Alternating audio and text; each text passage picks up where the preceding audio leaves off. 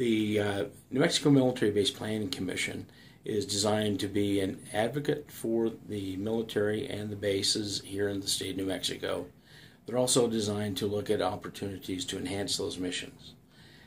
The state of New Mexico has a very large footprint from the Department of Defense. We certainly support all of that. Specific missions that we're looking at supporting right now is the enhancement to the F-16 fighter pilot training, which is in Alamogordo at Holloman Air Force Base already. They're going to double the size of that. Also, they have recently expanded the training of all the pilots and sensor operators for the RPA missions, what most people call drones. That schoolhouse also is housed at Holloman Air Force Base. We're looking at Cannon Air Force Base to make sure that they don't have any encroachment problems, as well as securing enough land and corridors between the actual base and the Melrose Range to make sure that operations continue to be smooth and without encumberment.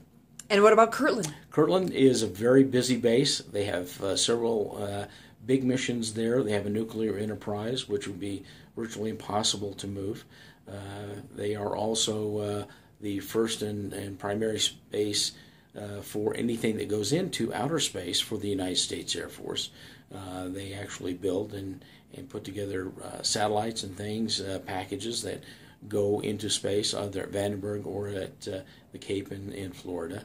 And White Sands Missile Range is the premier test and evaluation range for the United States Army because of the controlled airspace, the instrumentation they have on the ranges, so that